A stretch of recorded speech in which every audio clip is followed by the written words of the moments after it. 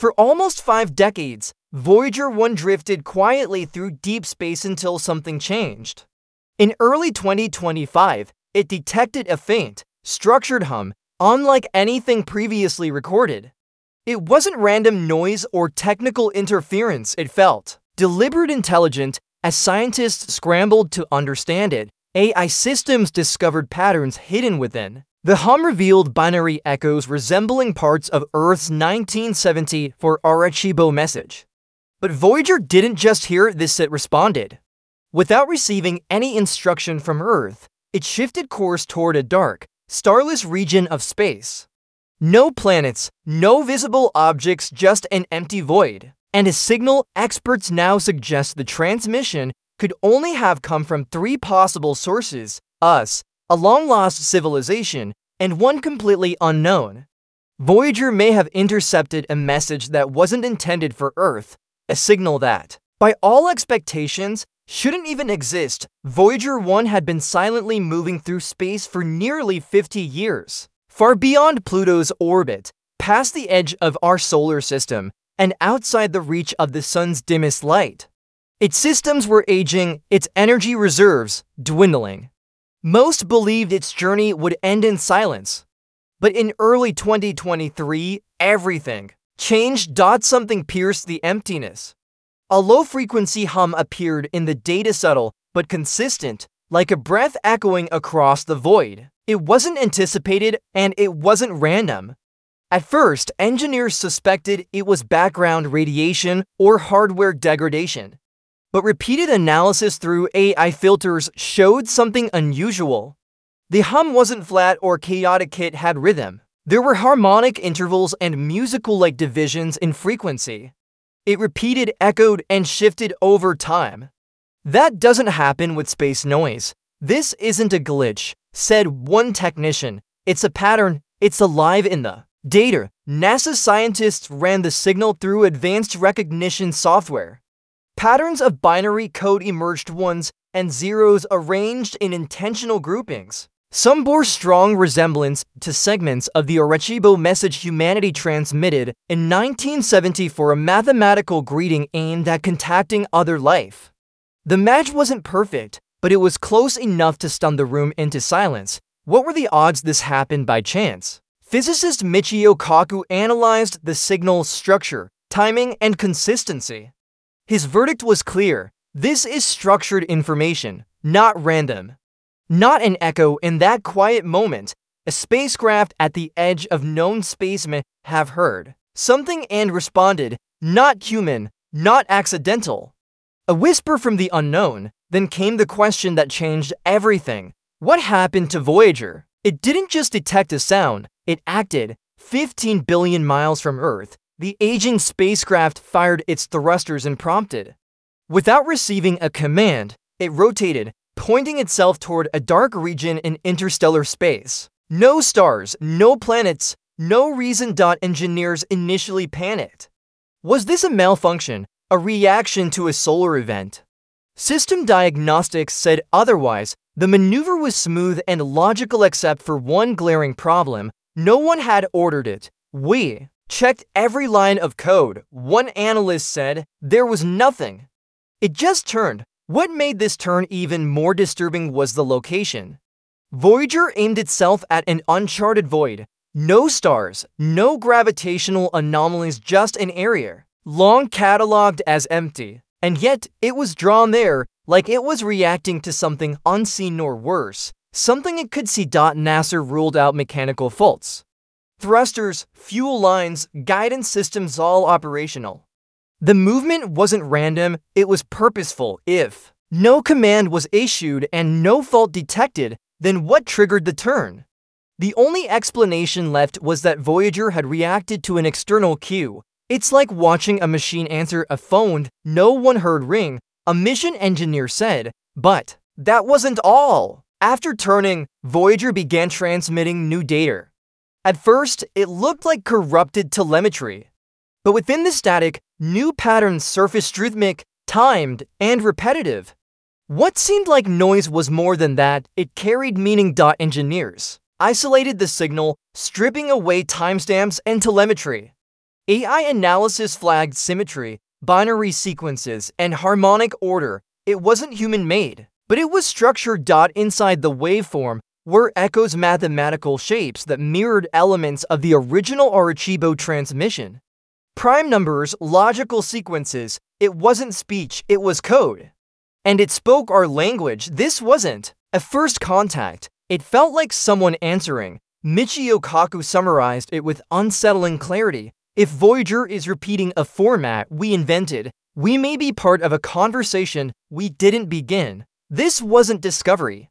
It was interception, a call and response delayed by decades, and now someone was speaking back. As more data came in, the signal evolved. It changed slightly with each new transmission.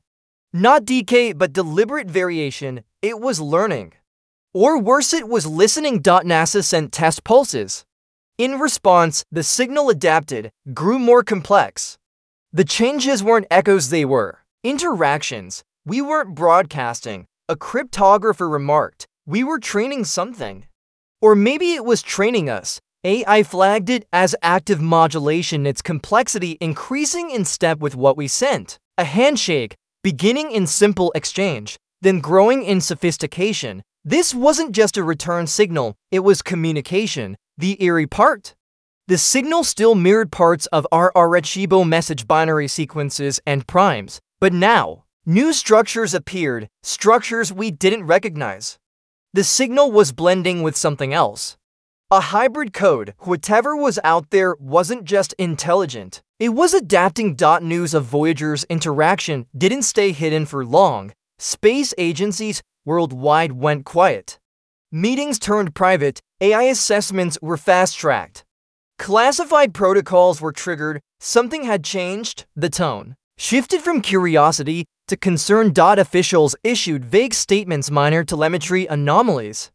Behind closed doors, astrophysicists delayed publications. SETI researchers were handed restricted data and told not to speak. We're being told to watch, not explain, admitted one source. Why the secrecy? Because the signal wasn't stable. It kept changing, its structure reacted to us.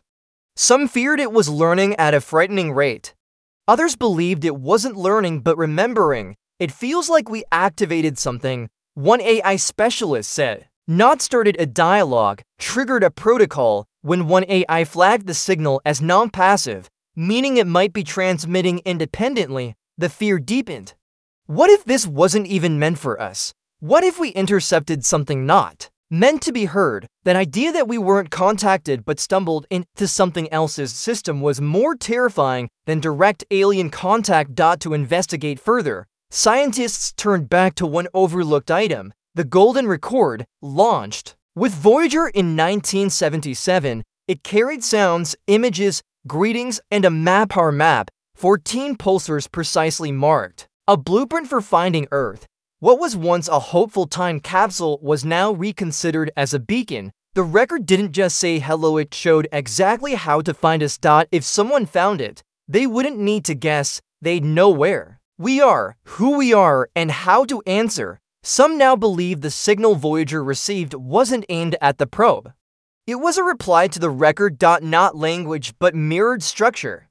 Not speech but mathematical recognition. The Golden Record may have done its job, and in doing so, it may have awakened something, not a civilization but a system. A watcher. The location Voyager pointed to remained utterly black.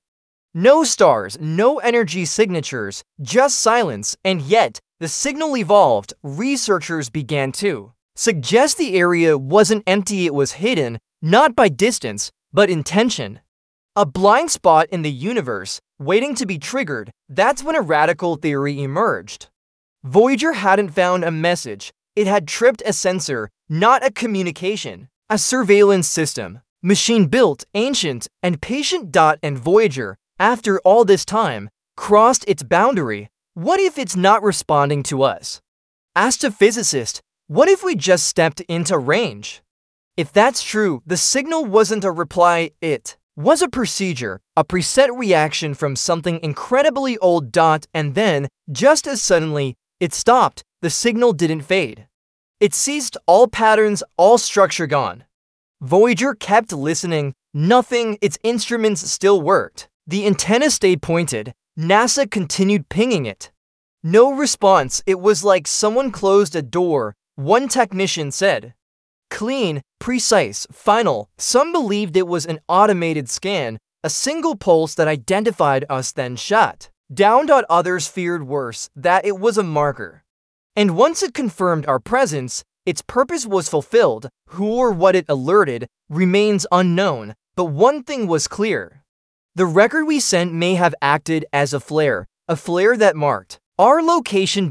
When we sent the golden record, it was a hopeful message. It carried science, music, greetings, DNA diagrams, and a map that made Earth easy to find. At the time, it seemed like a brilliant scientific gesture. Now, it looks more like a tracking device. "We didn't just wave," said one researcher. "We sent coordinates, enough for someone to find us, to respond. Not with ships or voices, but with code, with a whisper." That's why the record is being re-examined. Did we reveal too much? Did we assume too much safety? Because the silence that followed is louder than any answer. Voyager is quiet again, but the message remains a structured hum. A transmission that evolved, answered, then vanished. We may never know what hurt us. But we know this. Something did. It spoke in our language, and then stepped back into the dark.